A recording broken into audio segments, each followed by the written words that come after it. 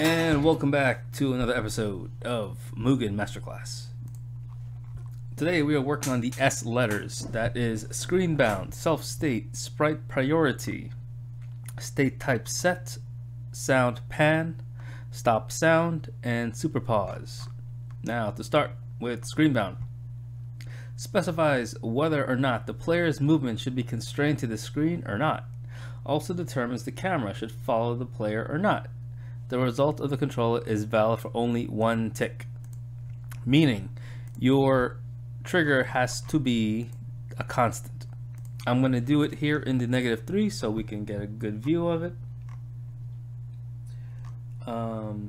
I know this code's kind of jank for some reason, so I'm using it 1.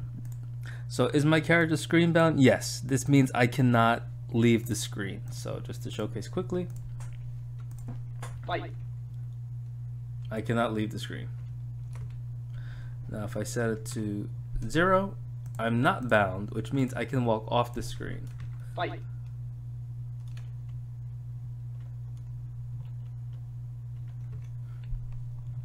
If I have moved camera set to 1, that means the camera should follow me. In my experience, I've had it not follow me, like right now. So I'm not sure why move camera may function, may not function, but that's how the value works. 1 is going to keep you locked on the screen, 0 is going to let you pass off the screen. Why would you use this? You would use this in a custom state where you're knocking the opponent off the edge of the screen for like a cinematic move, or like in Marvel vs. Capcom where you send the enemy flying across the way. This way you are not screen bound, so you're off the screen and the camera's staying on player 2 as they're flying, and then your character will hop back in. So that's what ScreenBound does. Next code is SelfState.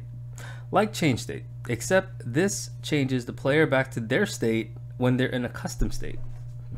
So if I put Kung Fu's man in a custom state, which I have here, basic custom state. Fight. Actually, no, I can't use that one. I have to use this one. Fight. If I put April in a custom state, right? She's in a custom state, she's playing the animation indefinitely. This turns yellow if you're in a custom state, your debug. Now, she's stuck there because I don't have any other codes in there. So now if I put a change state, what happens is she's going to change state to 0 with control. The problem is it's not her states, it's Kung Fu Man states. So now she's gonna have Kung Fu Man states for things she's not supposed to have. So she can't crouch, right? April cannot crouch. I have 3 buttons that do nothing, A, B, and C, because X, Y, and Z do things, right? So now when I put them in a custom state and she gets out, suddenly she can crouch. As you see the debug, it's still yellow. That means the player, April, never left the custom state properly. They have control to move, but they're not in their own state. I can't even run with her right now. Like, run doesn't exist for her. So that's why you do not use a change state in a custom state. That's when you use a self state. Self state will send the player back to their self state. Time equals 50. Send her back to stand. Fight. So now when Kung Fu Man kicks her,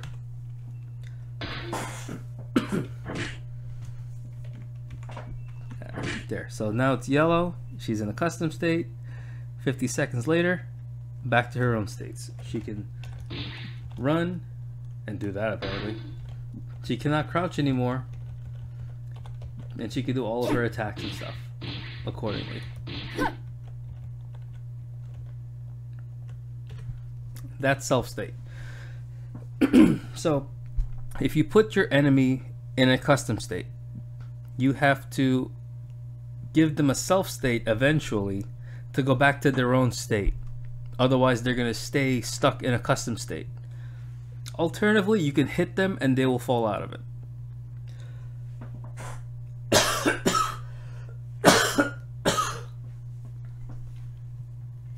Okay, that's SelfState. Next is SprPriority. Changes the sprite's priority. You have a value of -5 to +5.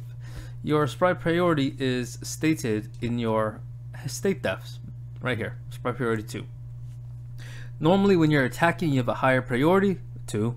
When you're not attacking it's normally 0, as stand here is. So since this is a higher number than the other one, I should appear, my sprites should appear on top of Kung Fu Man. Fight. As you can see, my hand is above his sprite. Now if I put mine to a -2, my punch is going to appear behind him, below him, behind him. See? So my hands are behind him. The only reason it appears in front is because hit defs tend to make these things act funny. So now using a SprPriority code, right, I can use a ignore hit pause, set to 1. My priority is going to be -2 and my SprPriority is 1. So I'm constantly going to be placed behind the enemy player, and the hit def, the hit stun, is not going to affect me. Fight. See? Behind, still behind, all the way through. Now why would you use this, right?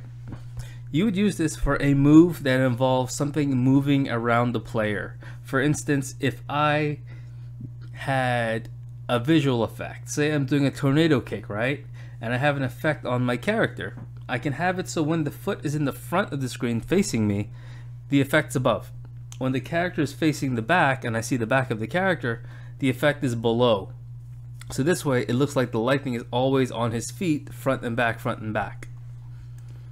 Or an alternate example is you can have objects circling around the player.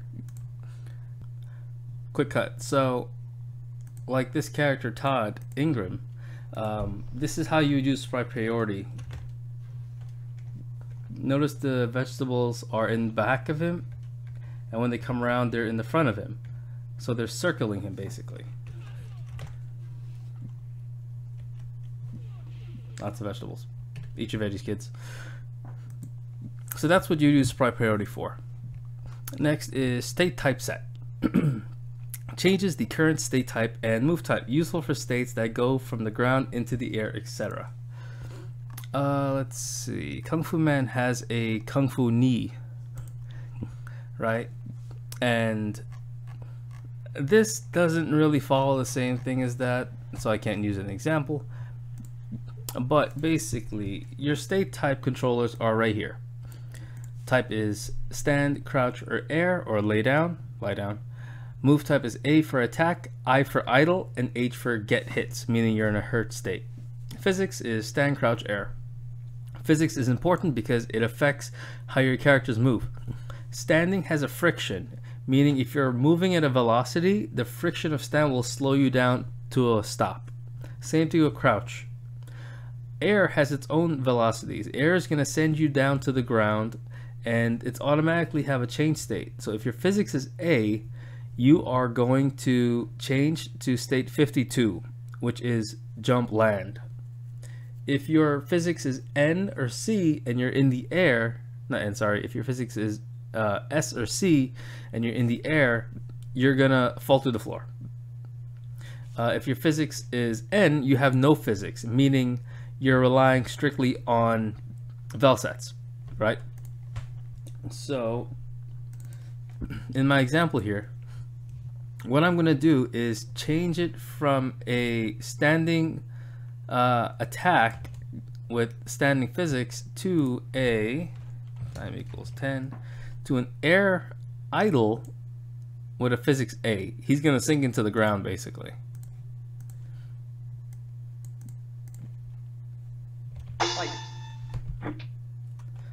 Well, he can't even sink into the ground because he's changing to jump land state 52 right there.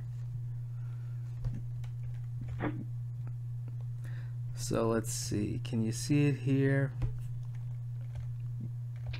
Not really. But that's what a state typeset would do. It lets you reset the state types for the state def whenever you want to. When would you use this? If you want to make it so after you attack, actually here, let me show you with the standing light punch, right? This is the long frame of the attack. So what frame is this? This is frame 3, so frame 4. Okay.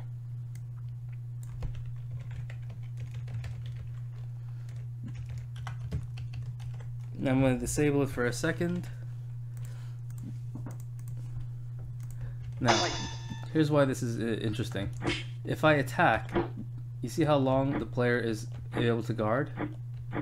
Until the attack is over, right? But let's say I want him to go idle at 26 ticks. So time equals 26. He's become idle. He won't be attacking anymore. So player 2 is going to be able to walk away at a faster time.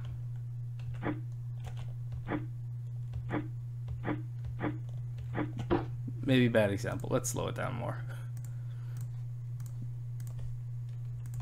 Fight. Normally, player 2 will have to block until the entire state's over.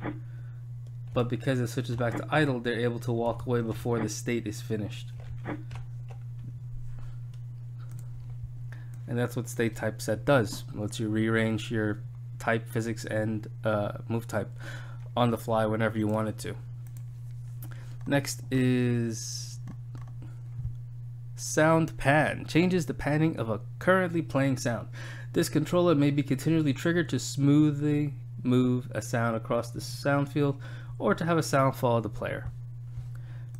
So I have a sound that I added to the character. I have to use a play sound first before it can work. And for what it's worth, you can sound pan separately, or you could do it in the play sound code right here. But I'm not going to do it there. For this to work, you need to have a sound play. I'll have sound 1000 play. Volume is going to be 100.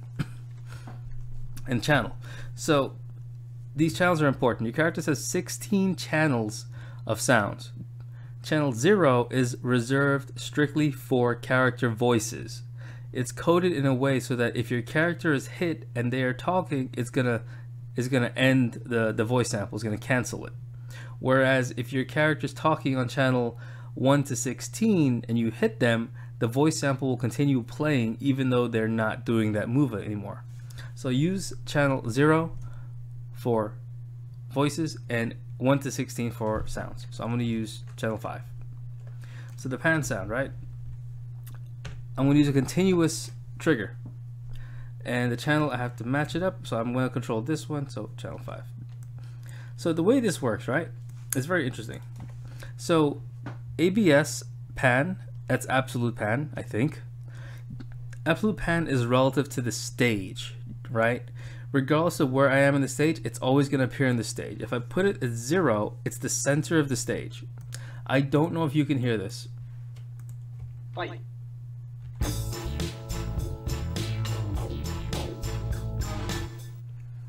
Okay, so now I'm going to put 300, and you're going to hear it on the right side speaker only. Fight.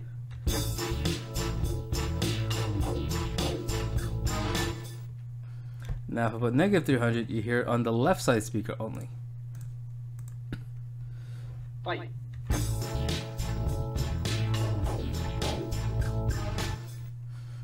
Okay, so absolute pan would pan regarding the stage itself, on what side of the stage you want to play on. The other option is pan, and I think you could just put pan to 1. I don't know if you can use another value, but I've noticed that if pan is set to 1, wherever the character is in play, the sound is going to come from the character's location. So if I'm on the left, compared to the right, Fight. to the center, So that's how pan works. Pan sticks to the character's location. Absolute pan is relative to the stage itself, 0 being the center. So that is sound pan. Next, stop sound. Stops any sound which is playing on the specified channel. Important thing, if sound channel is -1, then all sounds are stopped, including those belonging to other players.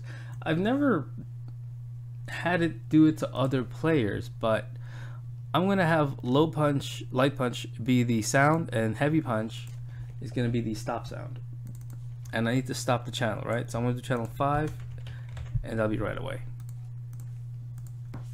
So now when I light punch, you hear music. When I heavy punch, it'll stop.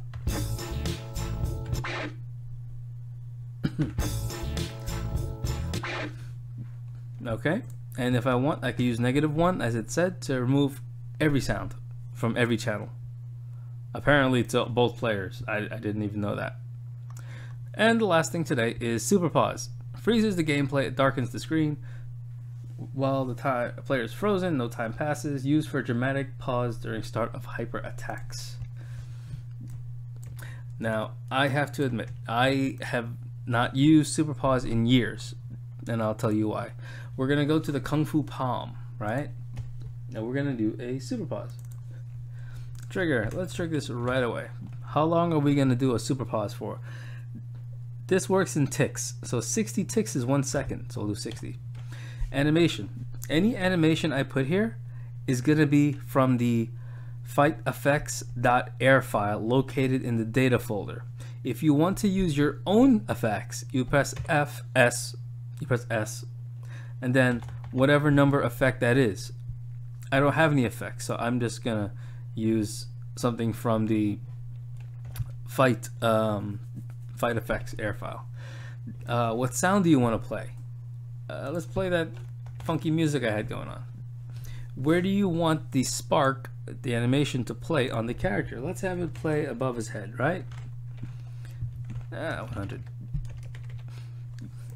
Do I want to move during this time? Move time allows me, the player, to move during the pause. So I have 60 seconds that I can move, and you know, if I'm animating, like pulling back or lunging forward, like I can use this to that. If I have it at 0, I don't move. Everything freezes, I don't move. Darken if I want to make the background darker. P2 defense mode is if I want to multiply or manipulate the enemy's defense. So if I'm comboing them, I can use this to increase their defense, so I do less damage. Power add, because we're doing a super, I'm going to lose power, so I'm putting -1000. You could put negative whatever number, or even positive a number if you want. You could be a little crazy with it.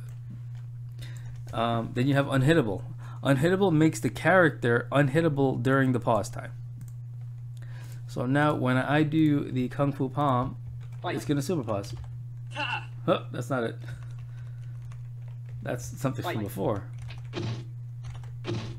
Okay, let's move this to a state where it's not gonna do that.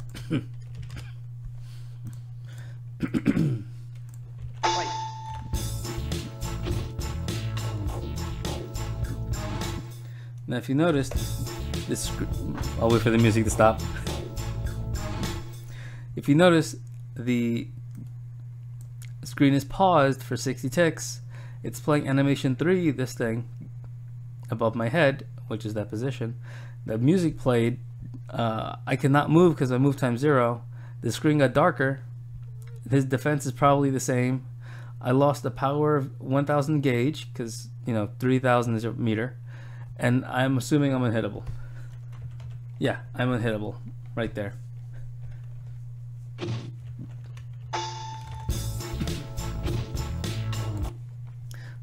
So that's how SuperPause works. Now, I don't use this. The reason why is I like to have control of my SuperPauses. So here's an example using Envy again.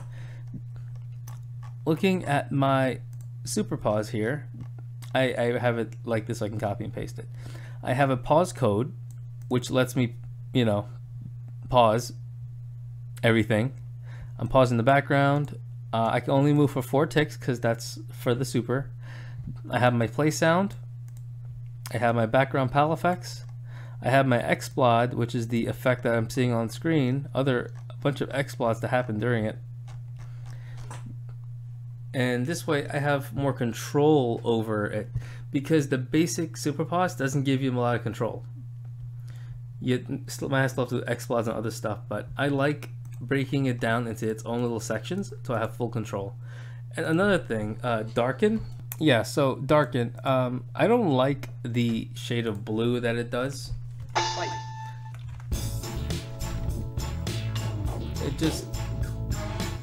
I just don't like the way it looks. The reason why also I like to using BG pal effects, because then I could control the background color to be whatever I want it to be, right? So for example, I can put -128